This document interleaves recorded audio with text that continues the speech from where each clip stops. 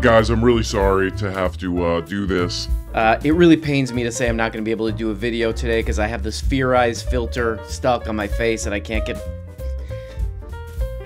it off, and I've contacted the Adobe company for help with this. Okay, let me give this one more try. Let me see if I can shake it off.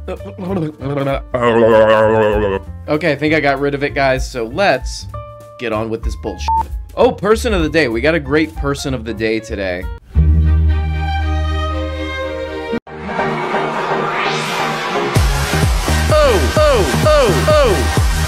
Oh my god.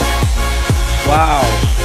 Oh, he goes right into the dance. Oh my god. I mean, these mega churches make so much money that they could do this kind of amazing.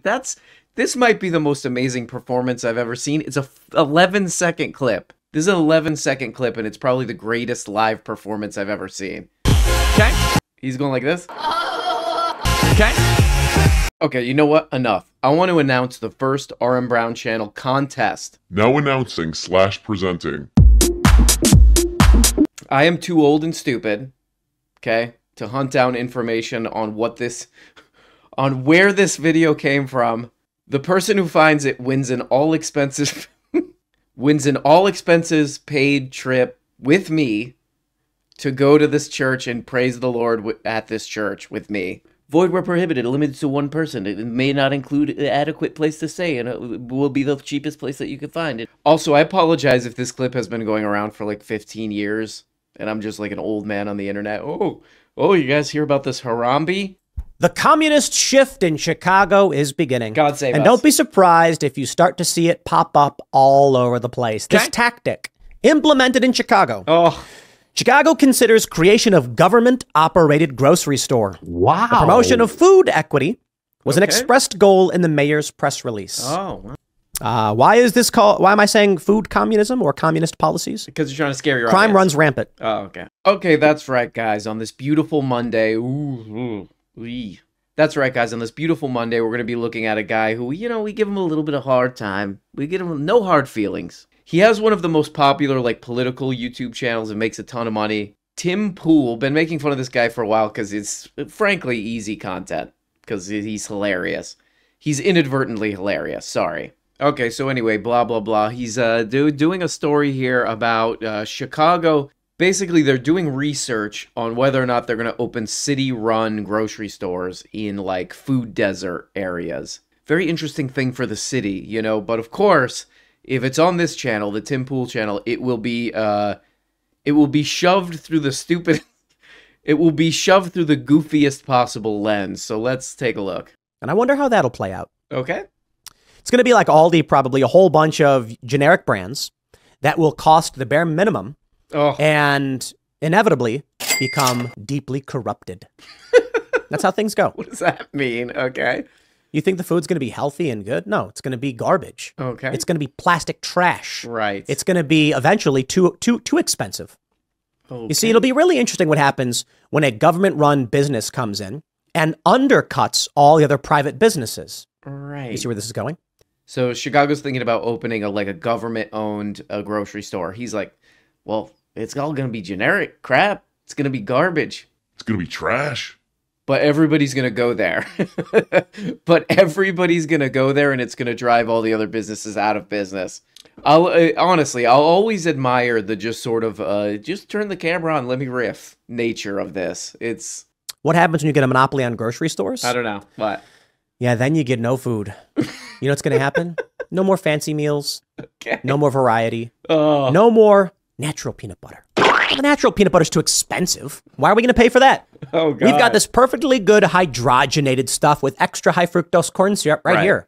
Right. I'm sure Tim Pool's audience is buying the fancy almond butter that he buys from Whole Foods. Okay, so I'm getting pretty scared. My scared meter is rising. I'm getting really upset because we went from these stores are going to have terrible food that no one wants, garbage, generic crap, but everyone's going to go there.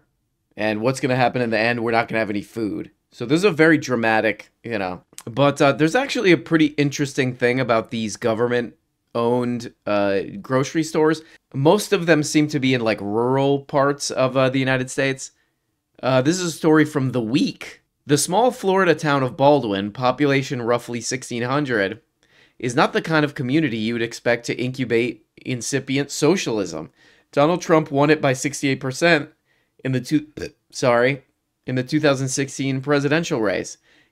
Yet, as the Washington Post notes, textbook socialism is what the town has practiced since 2018, when the city government chose to open and run a local grocery store.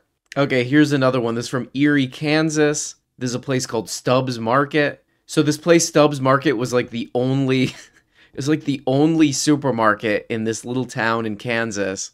If it closed, that would have left Erie with only a Dollar General. Do they have food other than candy in a Dollar General? All I can picture in Dollar General is like sort of the most worn out candy. It's like if that candy could talk in the Dollar General, it'd just be like, you don't have to buy me. I'm fine. Okay, so Dollar General, a chain store with a poor selection of produce and fresh food. To find fresh meat and vegetables, residents, many of whom don't have cars, would have had to travel 10 to 20 miles out of town. So instead of having them do that to get their groceries, the city was just like, oh, we could just buy this place. We could just buy this place and we'll own and operate it. With the people who work there will be government employees. And here's the thing, kind of saved the town. So it's kind of the exact opposite of what Tim Pool is talking about here in practice. He's like, people are going to starve. People are going to starve to death. Or I don't know, maybe Tim Pool's solution was just to leave the just have the Dollar General for people to get all their food from. So then your diet becomes, for breakfast, Mike and Ike's. For lunch, Smarties and an off-brand Sprite. Okay, here we go. This is one of my favorite thing about Tim Pool videos, and that he kind of just lets the camera run, is because I think sometimes, no, this happens like every video where he realizes what he's saying like doesn't make any sense, and then like completely contradicts what he's saying. I love this. Check this one out. Here we go. A government-run store, yes, is going to be mismanaged, to say the least. Oh, they will have no incentive to properly clean the floors or maintain the business. Why? They cannot fail. Right. Now, I know libraries aren't all disgusting. It's not going to be that bad. I'm not saying it's going to be a bunch of zombies walking around. Okay. I guess whoops on that one. When the government runs a place, shit's a disaster, bro. Now, there are lots of examples, which I just am about to think of, that totally disproves what I just said, but nevertheless, I am making content and I'm uploading it. Thank you. Have a good night. Are there private libraries? Look, libraries still exist. They Barnes do. and Noble's gone. Right. These bookstores are falling apart. Some still exist in some places, but for the most part, they're struggling. Okay. But libraries will be around for a good long time, so long as people keep saying we should have them. I like libraries, but libraries should serve a community purpose. They do, right. And I'm also telling people of this too. So not only am I going to contradict this whole thing with the library stuff, but I'm going to keep talking about it. I'm going to keep... We keep talking about it for a while. So this is how the media frames it. Oh. But when you actually read the story, you're like, oh, it's a little bit different. But we can frame things too. I like to play that game. Can I play that game with all of you guys? All right, let's play that game. Here's the story from NBC News. Oh, great. A Batman researcher said gay in a talk to students. A Batman researcher said, every single person on this planet is gay. In a talk to students. When asked to censor himself, he quit. Oh, I can't believe it. Calm down. Is that really what happened? No. Hey. Hey, I order you to calm down, man. I demand you calm down, and if not, you get this. Boom, boom, boom. Okay, so this is pretty great. So he's talking about like, oh, this is how the media spins stuff. This is how they spin stuff. Check this out. The real story, in all honesty, is a guy was trying to explain. He wanted to give a presentation to students on a co-creator of Batman. Right. He wanted to include in the story that the co-creator's son was homosexual. What? They said, yeah, please don't do that. And he was like, I'm going to, or I'm not going to do the speech. And they were like, okay, then don't do it. And he's like, okay. And that's the story. He didn't just say gay. They were saying, just don't include that. You don't need to. But let's play some framing games. Okay, yeah, this is a pretty funny little segment. This is one of the funnier Tim Pool segments I've seen in a while. But first, right off the bat, I love that there's a guy who travels to schools talking about Batman. He's a Batman expert. I think I'm going to try to squeeze some funding and money out of something like this. I think I'm going to be a Blade expert. I'll just be like, oh, hey, kids. Yeah, Blade. He's cool as shit. You know, he does this to vampires. Boom, boom, boom, boom. I'll have a soundboard. And then the teachers would be like, did he just say shit to the students? But yeah, right off the bat, this is one of the funnier segments from this guy because the headline that he's reading is from NBC. It says, a Batman researcher said gay. A Batman researcher said Every single person. in a talk to students, when asked to censor himself, he quit. And then Tim Pool's like, this is bullshit. This headline is bullshit. The media's spinning this thing. All that really happened was a very important part of the story was that this co-creator of Batman had a gay son, and they said, don't talk about that. And he said, okay, then I don't want to do the speech. Totally different from the headline. Totally different. The goddamn media is spinning this as this guy said gay, and they said, get out of here. And all he did was talk about a gay guy, and they said, get out of here. This is, the media's sick in this case. Okay, so this is from the article that Tim Pool's got on the screen there. Nobleman, that's the Batman expert guy, a self-described superhero geek who lives in the suburbs of Washington, D.C., is best known as the author of Bill Boy Wonder, the secret co-creator of Batman. Okay, this guy does seem a little irritating. Gotta just say that right off the bat. It lays out the story of Bill Finger, the long uncredited author who helped create Batman and other comic book characters who do this to the Joker. Boom, boom. They do that, and then Joker goes like this. It lays out the story of Bill Finger, the long unaccredited author who helped create Batman and other comic book characters.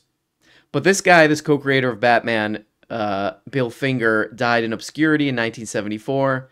Bob Kane got all the credit.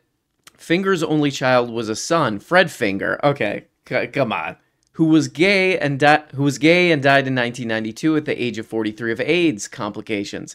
Bill Finger was presumed to have no living heirs, meaning there was no one to press DC Comics to acknowledge Finger's work. So his son's story is like a crucial part of his telling of the secret co-creator of Batman.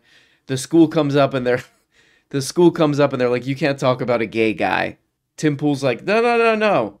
All they did was tell him to censor a very important part of his story. What's the problem?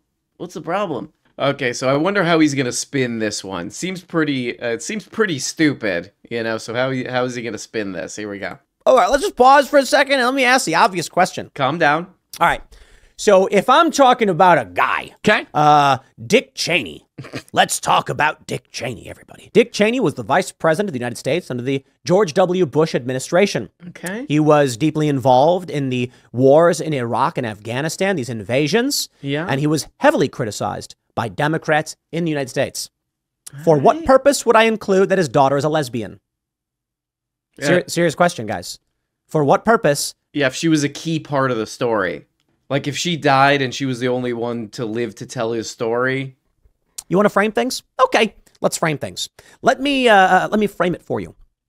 Mark Tyler Nobleman was supposed to talk to kids about the secret co-creator of Batman. Okay. Then the school district politely asked him not to inform the school children that the son of this artist had sex with other men. Okay. He refused and instead canceled his talk. That's the framing. That's the game they play. Now, come on. If you frame it that way, people are going to be like, why is he talking to kids about dudes banging each other? Whoa. Yeah. Now, Boom. of course, what they're really saying is that he's gay. But of course, then, if you're talking to school children, they are trying to get you to the point where he explains to minor children what being gay is. What does that have to do with Batman? Okay, keeps reading the story from NBC News. It should check out the turn this takes. Oh my God. 11 states ban discussions of LGBTQ people in at least some public schools, blah, blah, blah, blah, blah. Oh, they lie. Whoa. They lie Hey. about everything. Calm down. Let me slow down for you. Rebecca Hale via the AP. Okay. These laws, they say don't talk to kids about sex. That's it. Okay. Now, some of them are more specific than that, and they're like gender identity and stuff is included. But the Right. general concept behind this is if you are an adult, you should not be going to minor school children and explaining to them fetishes and Right. kink and sexual activities. Right. Or that the Batman co-creator had a gay son, right? Because here's the thing. Okay. You know what? They're pedophiles. I'm Whoa. not going to pull punches. I'm not Whoa. holding back. Oh my The God. people that are promoting this kind of language in these books, That was a many of these turn. Democrats, they are pedophiles. Whoa, They want to have sex jeez. with children. Sorry, Okay. that's the truth. Well, remember, he also pointed out that this lady, wipe your ass with them. from the Majority Report, she's also, what do they say on YouTube? A PDF file? Yeah, here's another funny moment, very similar to the, things run by the government are always in disrepair. Oh, wait, libraries exist. But so similar to that, he's kind of having a dialogue with himself here. Check this out. I have a friend. He's a lefty. Okay. And he said, why are you supporting these don't say gay bills, blah, blah, blah. And I love whenever I say this stuff, I get these leftists like, Tim doesn't have any leftist friends, he's lying. Oh, shut up. So stupid. As if nobody knows.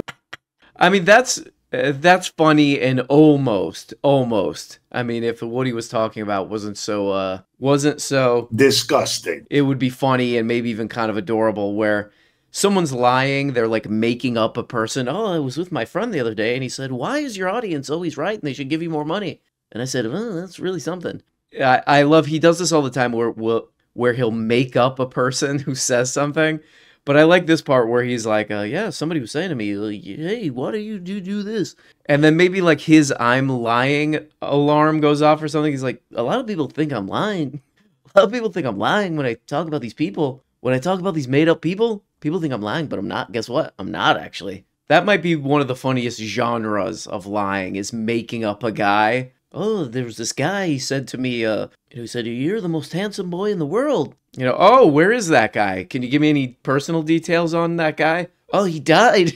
He died, actually. His car exploded right after he said that. I really wish he could live to tell this tale of us having a conversation that serves what I'm saying, but he's dead. He's dead. He's long dead. Oh, wow. Well, what was his name? I can't disclose that. The creepy, disgusting idea that showing kink and fetish porn stuff to children is sex ed is a lie. Oh, sick. Here's the truth. Okay. Sex ed? Right. What is it supposed to be? All right, kids, your parents have signed the permission slips. They're accepting of you to come into... Imagine doing this. Imagine having a talk like this about a guy who mentioned that the lost Batman co-creator had a gay son. Okay, here we go. On to the next wacky clip from this guy who we like to give a little bit of these to. Boom, boom. Give him a little bit of a hard time. Let's check out what he's got here. What is this? Oh, it's a statue story. Okay, great. Yes, my friends, you read that right. Thank God. New York City Council advances bid that could yank monuments honoring Washington, Jefferson, and Columbus. Oh. Okay. And Donald Trump warned us. He said they'd start tearing down these statues. That's true. He looked at those statues and he said, it's weird. I don't know what to tell you, man. You know, people talk about where this country is headed. Oh. I talk about civil war or civil strife, just whatever this culture war is evolving into. And I do not see how this nation can persist if they are systematically erasing this nation. I know. Yeah, let's wrap it up. Okay, this is another funny one because this is in New York City. Oh, how dare they desecrate this city that I have to upload content about how terrible it is. So they're really pissed off that the Cultural Affairs Committee or whatever stupid crap in New York City is like, maybe we'll take down the George Washington, Thomas Jefferson, and Christopher Columbus statues. Or we'll put some... And by the way, I don't know who would read this, but like an explanation of like things they did wrong. I mean, if you're going to do that, just take the statue down. Just take the statue. Oh, this guy did some wrong stuff, though. Just take it down. I mean, these statues are mostly just pure, like, background noise for most people in New York City. What would be interesting, what would make this story even remotely interesting, would be if they're like, we're going to open it to the public what the next statue should be. We're going to replace all these stupid statues around the city and just have random New Yorkers all around the city. You just submit what statue do you want, and then they could all vote on it. I would love to see where they end, what statues they end up with, you know? You know, my cousin Vince, he's hilarious, so you should put a statue of him. You know, maybe the pizza guy from Fox News, this guy. New York City is nothing without pizza! Maybe just a big slice of pizza. Or a big rat, maybe, would be good. I mean, there's so many good New York City things that could be a statue that people would love. There would be no disagreement. People would walk by and they would get a little glimmer. They would get a stupid little glimmer in their eyes about, you know, you could have like a statue of the uncut gems Diamond Furby. I mean, a George Washington statue literally just goes in the background. So, oh, okay. It just, a statue like that just disappears. Oh, George Washington statue. It's just like, oh, I guess I'll walk by that, you know? Or maybe it should be something common to the New York City experience, like a statue of somebody paying to use like a Starbucks bathroom or something. Okay, so this is the same video about the New York City statues. I honestly don't know how he got here. Here we go. Where we order a bunch of food for everybody. Okay. And the leftovers, only the fresh raw fish, goes to the chickens. Okay. Those chickens are living large. Okay. Why, though?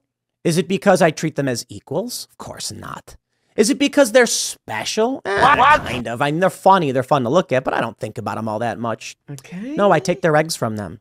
Their eggs fill my belly and make me happy. Ugh. And then, we haven't eaten any yet, but eventually we will consume their flesh from their bones. All right. And that's how I feel this country is run by the intelligence agencies. They don't care about what...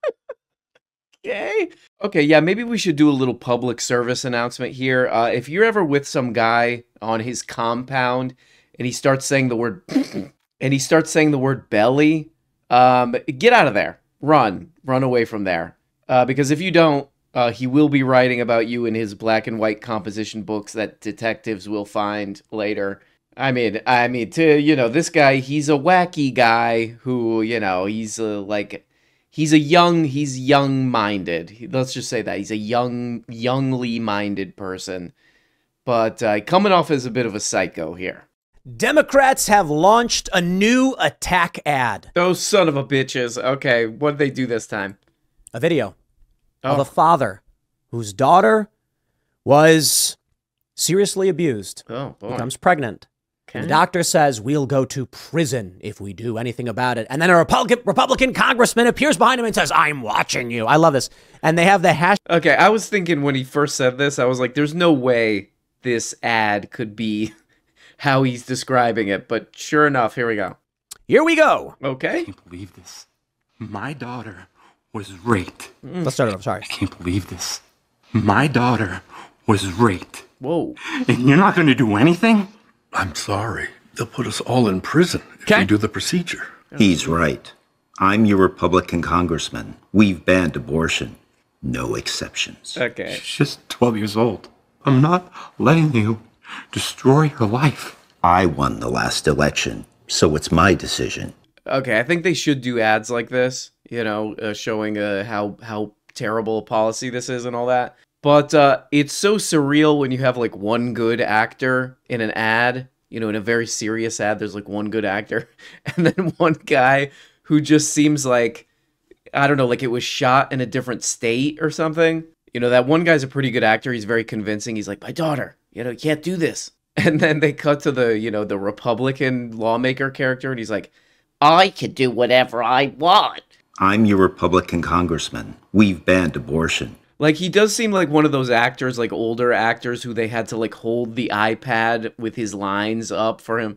He's like, I can't read it. I can't read it. The text's not big enough. I'm a Republican.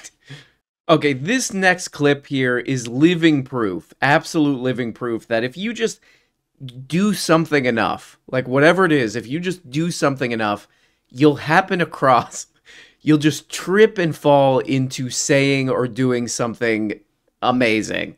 And in this case, this guy Tim tells maybe one of the funniest stories I think I've ever heard. I mean, this is just great comedy right here. He's talking about self-driving cars. Here we go. Perhaps the AI, as this mass networked global machine, is tasked with, reducing global carbon emissions.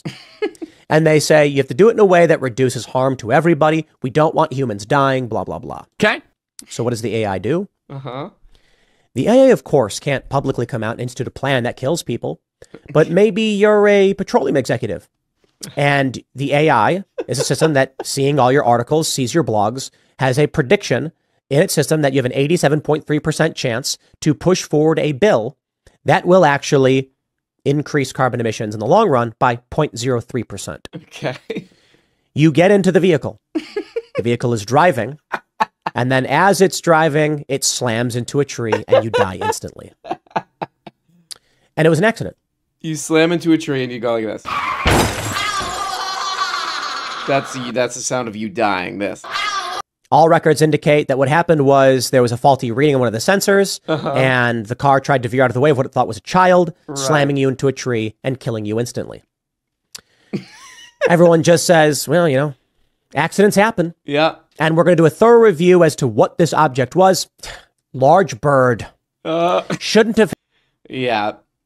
Tim Pool's right. We got to watch out with these fossil fuel executives and self-driving cars. Trying to kill them. Trying to do this to them. Definitely one of our major concerns right now, you know what I mean? Oh my god, guys. Well, there we go. The greatest newsmen of our time capturing, conveying, many say, the biggest issues of our time. You know, statues, self-driving cars trying to kill oil executives. Guys, it's the beginning of the week, and for us, well, that's not the best. It's not the best. But guess what? We still do it. And we still win it. We win the week, somehow, still. But I will say, I love you. And I hope you guys have a good week. Talk to you later. Bye-bye. Hey, guys. Guess what? You're not even getting the whole show. If you want every episode and a whole bunch of other subscribe on Patreon. Subscribe on Patreon for as little as 2 bones. Just click the stupid little link below the video in the comments. See, right there. There you go. Click it, and that, yep.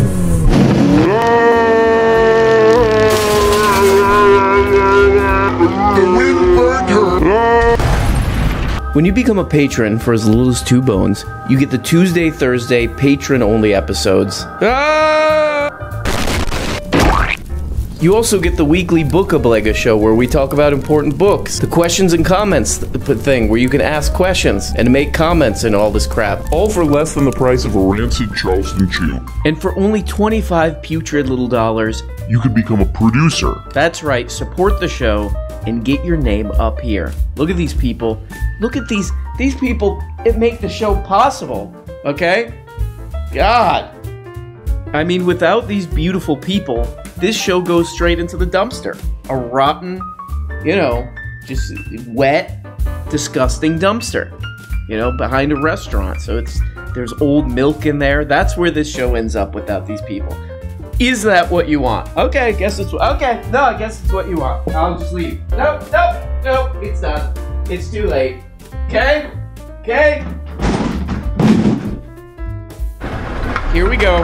Here's the dump truck. Here's the dump truck come to pick up the show. This is what would happen with no producers. Thank you.